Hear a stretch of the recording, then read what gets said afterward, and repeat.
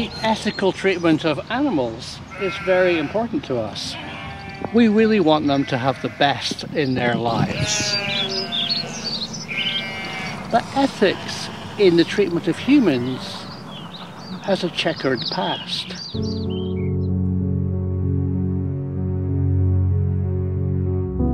In the darkest days of World War II, the Nazis conducted a series of medical experiments on a large number of prisoners. They chiefly targeted gypsies, Poles, Soviet prisoners of war, disabled Germans, and Jews from across Europe.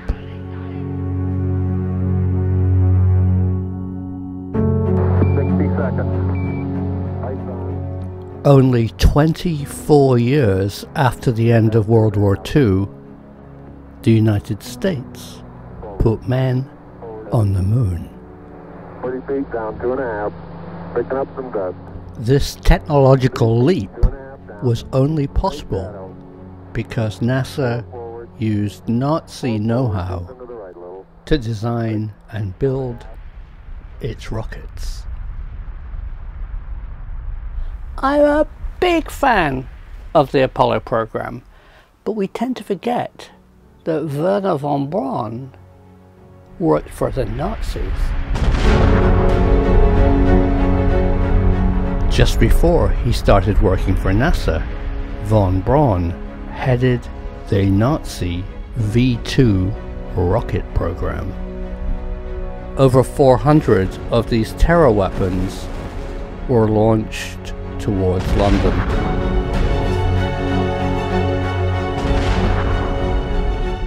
In the final days of the Third Reich, Nazi engineers built the world's first ballistic missile. With a range of over 200 miles, it hit its target, England, at supersonic speeds. The rockets were built by prisoners of war in terrible conditions. Camp Dora was a rocket factory hollowed out of a solid mountain. Very few prisoners survived.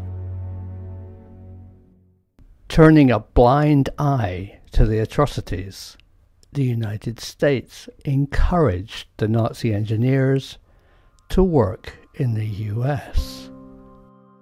They recognized how important the V2 rocket could become as a delivery system for America's new atomic bombs. Rivaling the atom bomb in importance, the deadly V2 rocket bomb is assembled by U.S. engineers at White Sands Proving Ground near Las Cruces, New Mexico. In fact, it was mainly German engineers recruited in a program originally called Operation Overcast and later changed to Paperclip. These German engineers shared the technology for guidance systems and liquid fuel propulsion to build the United States' first intercontinental ballistic missile. In this era of the Cold War, American presidents wanted to prove to the Soviet Union that they were the best. The flagship mission was to put men on the moon within 10 years. All thanks to the German rocket engineers. And you have to remember that Wernher von Braun was not alone.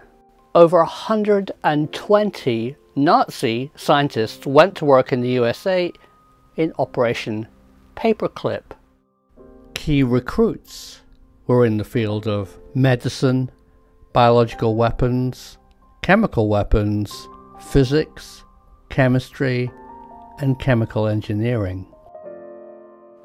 the Allies snapped up Nazi research into amphetamines. Even the drink Fanta was a German beverage.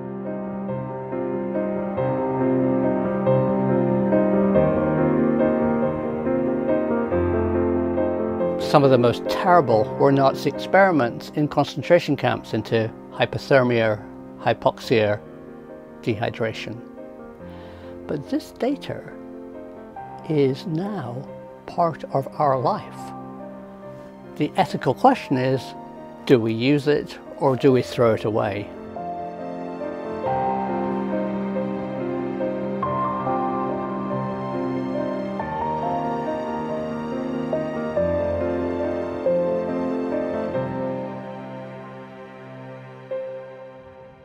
But it seems that unethical science continues.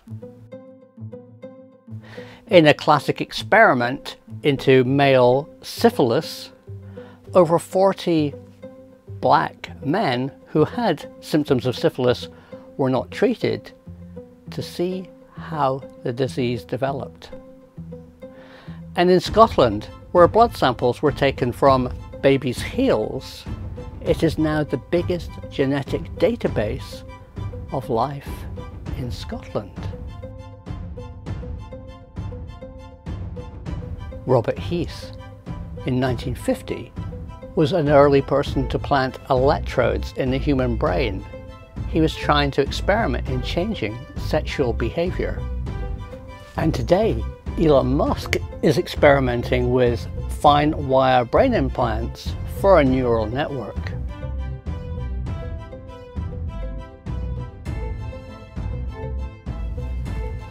The other thing that seems to continue are experiments in so-called third world countries. There have been trials in Nigeria and India and Guatemala into diseases which probably wouldn't have been experimented on in the first world West.